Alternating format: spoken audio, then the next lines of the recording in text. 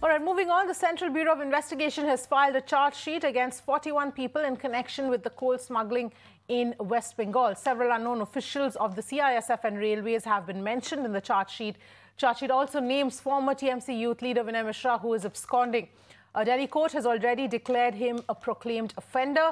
TMC MP Abhishek Banerjee, his wife Rujira Banerjee and sister-in-law are also under the scanner of both the CBI and ED in connection with this particular case. Adrija is joining us for more details here. Adrija, if you can take us through the latest developments here as far as the case is concerned.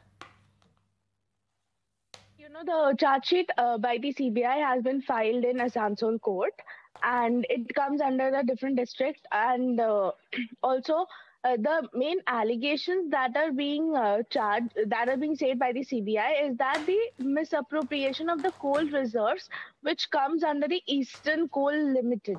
So the charge sheet, which has around 41 names of the chief secretaries, the managers, as well as various railway officers and also security personnel.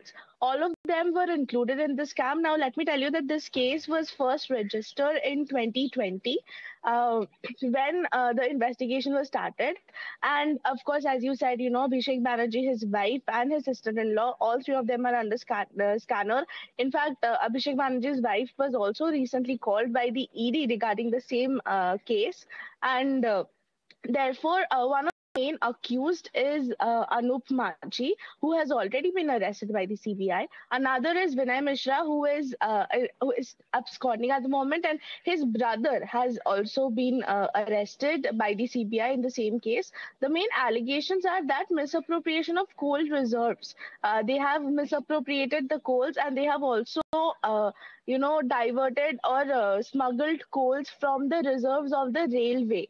So all these allegations are coming in from the CBI. 41 people have been named in the charge sheet that has been filed by the CBI in the Asansol court. We have to see what happens when the proceedings starts. All right, Adrija, thank you so much for getting us those details.